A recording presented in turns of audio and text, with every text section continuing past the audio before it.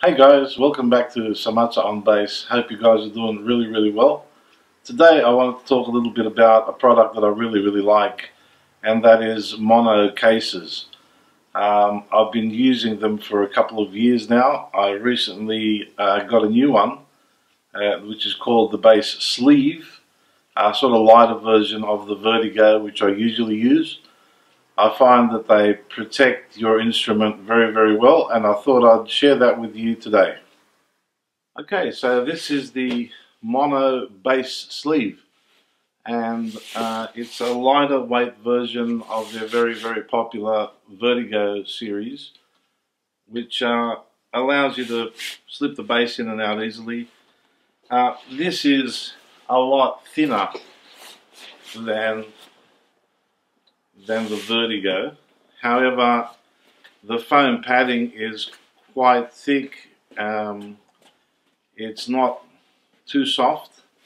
It's soft enough on the inside for your instrument, but it gives it a very good degree of protection. And if you're like me and you're living the dream, which is still a dream, of having roadies and all that, and you lug your own gear like I do, then this sort of thing is fine because it's something you can put in the back seat of the car or in the boot or the trunk if you're in America. And it'll protect your instrument well enough for that sort of thing from all the knocks and bumps of everyday life. Now we'll go through this one first. This has got an absolutely massive front pocket. There's a little sort of hook clip here, which is easy to undo.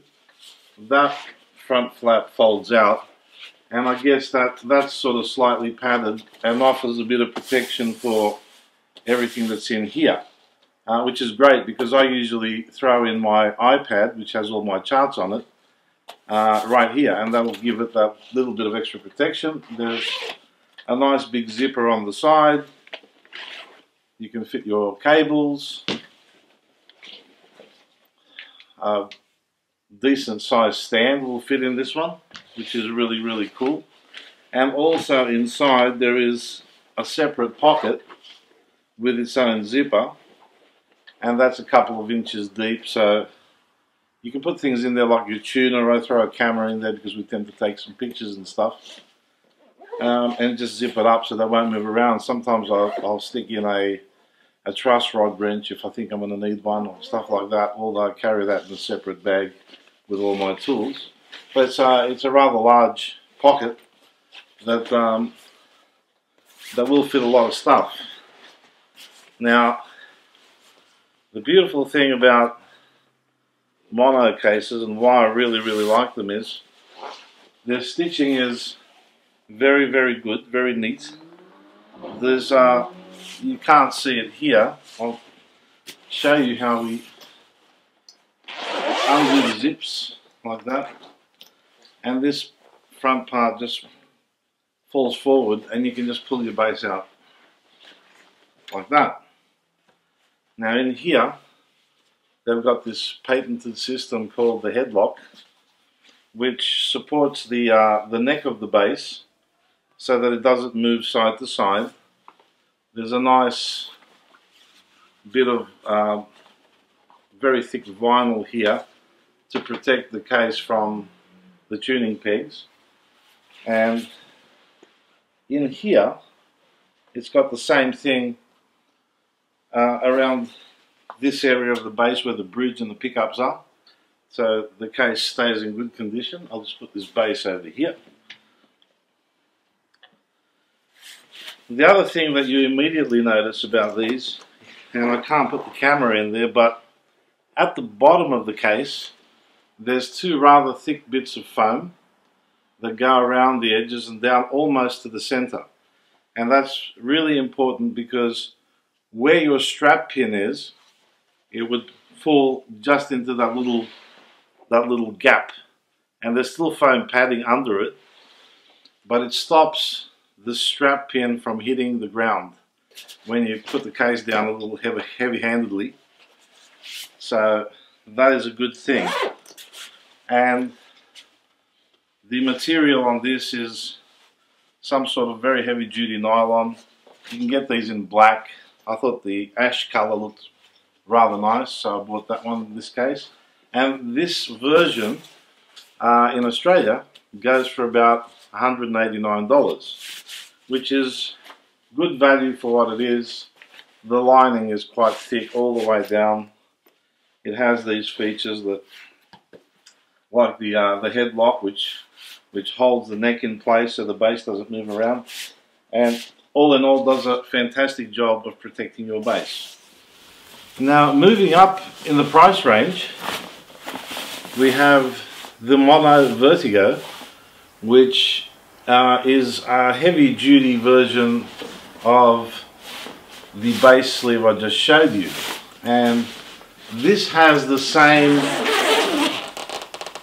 sort of system. I guess that's why it's called the Vertigo, because the bass goes in there vertically and there's no need for you to put the case on the ground to open it. You just prop it up against the wall, open the front, take the bass out, and you're pretty much ready to go. And this has an even better system of holding the neck.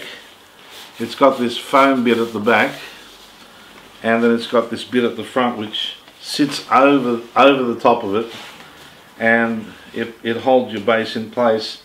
Same deal, it's got a nice thick bit of material here and in the front here.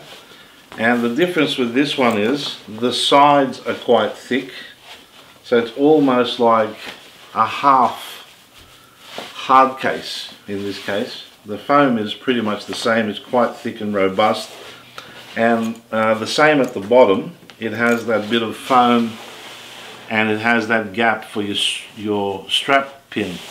So again, when you put it down, the strap pin doesn't hit the ground, it's suspended.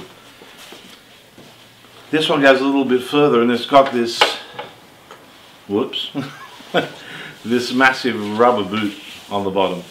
And this is really a really good feature because that is very robust. Now, as I mentioned with the other one, the stitching on these is really nice. The zippers are heavy duty zippers. The handles are riveted and stitched on, so they're never going to come off. It's got a beautiful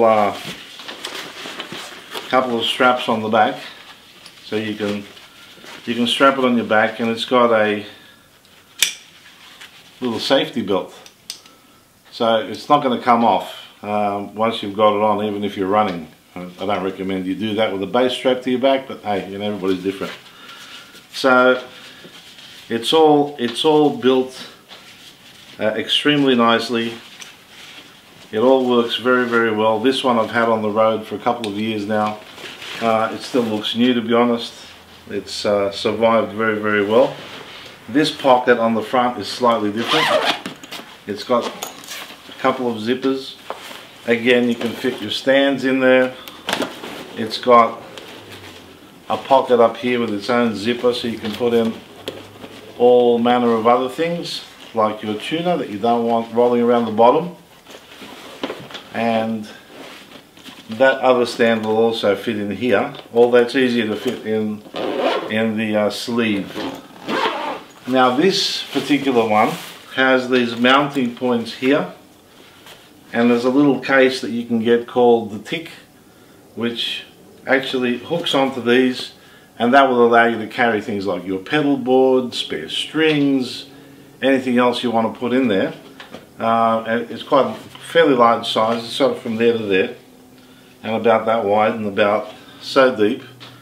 So it's a good add-on feature. These ones retail at about $3.20, I think, here in Australia. So very worthwhile, and I think cheap protection for your instrument if you're doing the lugging yourself. I wouldn't throw these in the back of the truck with, you know, the three-way PA and the racks and everything else, but I do put this in the back of the car with, you know, a small amplifier, or on the back seat if I'm carrying something bigger in the back, and it protects the instruments very well.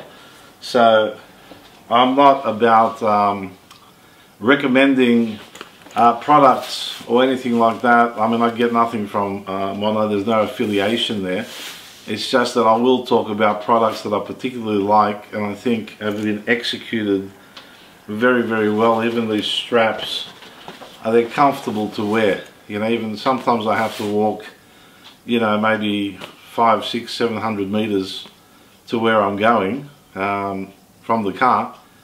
They're comfortable. They don't hurt your shoulders. So, and this is big enough to obviously fit a Fender Jazz or Precision size bass, but it also fits my MTD 6-string, which is 35-inch scale. It's got a big headstock, and that will also fit in these cases. So it's good news all round with these. So anyway, jump onto their website and check them out. I highly recommend them. I think they're a very, very good and robust product, and one of these will last you a very long time, and it will protect your instrument. So until next time, keep well, keep playing bass, keep making music, and take care of yourself. See you soon.